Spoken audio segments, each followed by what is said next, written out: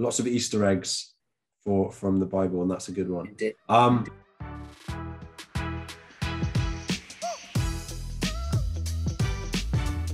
Welcome to the Bible in 1 Year podcast, brought to you by two Brits and aBible. If you like the idea of engaging in a casual but meaningful chat with a couple of buddies, stay tuned in. This is going to be for you.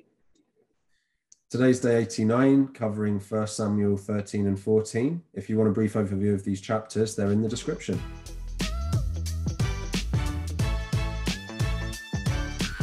Well, you have a lot to get through today. No time for accents. I was trying to weigh up whether to do one, but I didn't have one ready to go, so I didn't want to. Yeah, that's totally fine, man. Well, accents are your thing, numbers are mine, so let's just dive straight into that. Samuel said to Saul, "You've done foolishly. You've not kept the command of the Lord your God, and I would have established your kingdom over Israel forever." I found it really interesting that that's verse 13, because to me, the number 13 is sort of a cursed number to some extent, like not to a crazy extent, but still. So the fact it's 13. I saw your face even like, oh. Well, so many times I think I had written down like 13, 14, like so many times that's happened in like probably the next few days. And it's just been weird. So interesting that you put it out as well. I'm rubbing off on you, I think, because I'm weird with the numbers. Obviously the number 7 being one of my favorites. And I think there's the number 40 might be in today. No, number 40 is tomorrow, so stay tuned for that. Well, seeing as you've mentioned number 7, 1 Samuel 13, verse 7, this is this whole thing which I've mentioned. Oh, I'm just going to drop my little ball. Well, it's gone now. That this whole thing about obedience is greater than sacrifice. And it goes on to mention it like word for word. But it's this whole thing where Samuel tells Saul, "I will be there in 7 days. Wait before you make these sacrifices." And basically on the 7th day, it says 1 Samuel 13:7, so Saul remained at Gilgal. All the troops with him were quaking with fear. He waited for 7 days, but the time for Samuel to come didn't come down. So he said, "Bring me the burnt offering," and he did it. And effectively what I took out of it this time is it's all the troops with him were quaking with fear. So he made the sacrifice. He actually cared more about his troops. He was focusing on them. The whole running to your mountain with the size of your God, or the other way around. He was focusing on his troops, not on his God. And so he ended up basically ballsing everything up at the word go. Yes. And so, again, like you said, then at the back of that, the kingdom will not endure. There are consequences to the actions. We don't always know the timing, because his kingdom then grew hugely.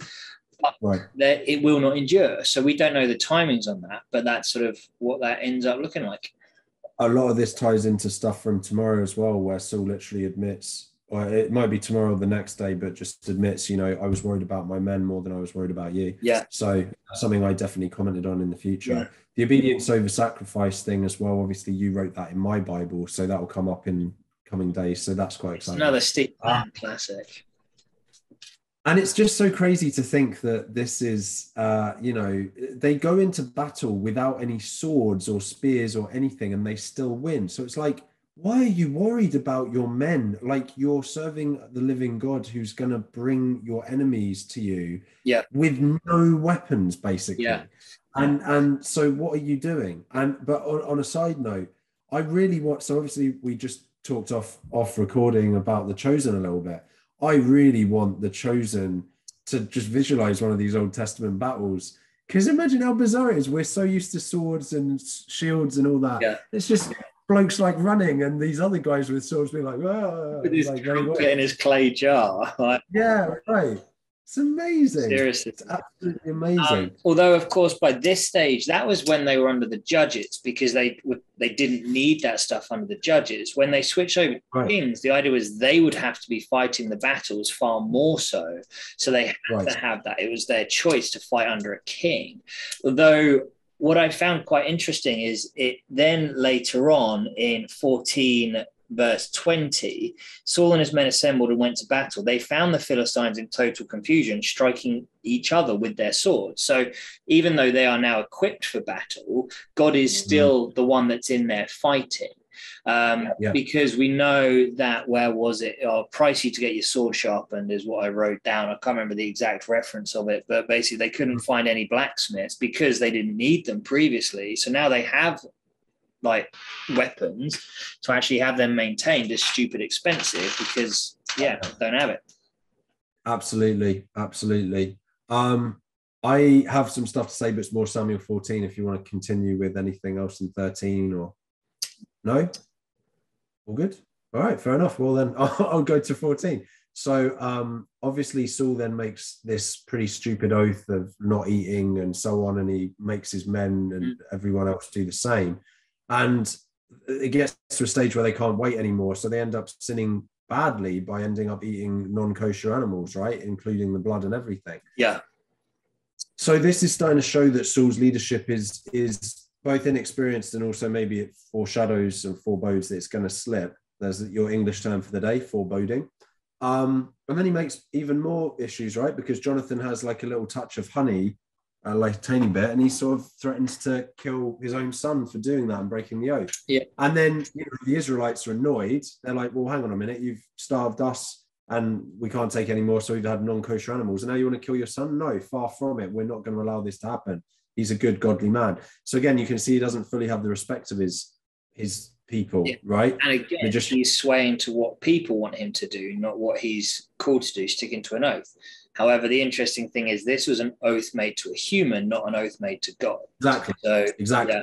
So that's why I said it was a stupid oath. It's not it's not like a Nazarene oath of not cutting your hair and whatever, looking glorious with locks flowing down. Yeah. It's, as you say, a man-made oath for a man. I tried to grow my hair long once and it didn't work. My hair's so thick, it doesn't grow down. It just grows like out. It just looks hideous. So I remember that. I was in year 4. It's like an afro, but like a really bad one. Yeah, it was terrible. Bowl cut to the extreme. Okay, we need to add pictures of that, I think. So something which I found super interesting, again, I'd never noticed this before. That's why I love doing this again. It's saying here in 1 Samuel 14, verse 35, then Saul built an altar to the Lord. It was the first time he'd done this. This is the first time he's built an altar to the Lord. I don't know, and I tried to look it up, how long he's been king for, but Jonathan must have been old enough to be fighting at this stage. And I'm assuming, well, it says Saul was 30 when he became king. So at least a handful of years must have passed. If you know the details on that, please let me know. But how has it taken him this long to build an altar to the Lord after everything that he's been through, the prophecies, the power of God coming on him, everything like that? Not once has he built an altar to the Lord. Friggin' job. That is mental, isn't it? Yeah. I call them almost Easter eggs within the Bible. There's an unlimited amount of Easter eggs in the Bible. Yeah. If you're not familiar with the term, it's when a director in a movie has put like something small in for people who've seen the movie before to pick out. So lots of Easter eggs from the Bible, and that's a good one. Well, you can see my side. I've got nothing left, so feel free to add more, mate. Disappointing. All right. Again, then in 1 Samuel 14, I like the fact that in 40 and 41, do what seems best to you. Then Saul replied to the Lord, the God of Israel, why have you not answered your servant? Jonathan responded with the Urim and the Thummim. Now, it jumped out to me because we'd mentioned this way back when. The Urim and Thummim were the 2 flattish stones placed on the ephod and the breastplate that were cast to just sort of decide the lot of God. And it was just cool, again, seeing how previous text in the Old Testament was related up to here. And then the final thing that I wanted to say actually was in and around Jonathan. And it was... Is that in tomorrow? Have I made a big old mistake? Don't think I have. Did I? Might just have to filibuster my way through here for another 30 seconds. What about that bit? Like the second. Interesting. Yeah, I kind of mentioned that already. All right. Cool. God loves you. Yeah. You found out who was listening in Taiwan, so that was fun. Thanks very much for those listening in Taiwan. And yeah. You know what? Just share this with someone. Why not? reach out. Yeah. Get out your comfort zone. Share this with someone.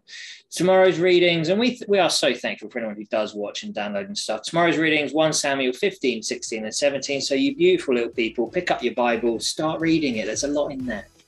And since part of your filibuster was my line, I'll just say please consider joining us on social media at 2 Brits and Bible. Cheers.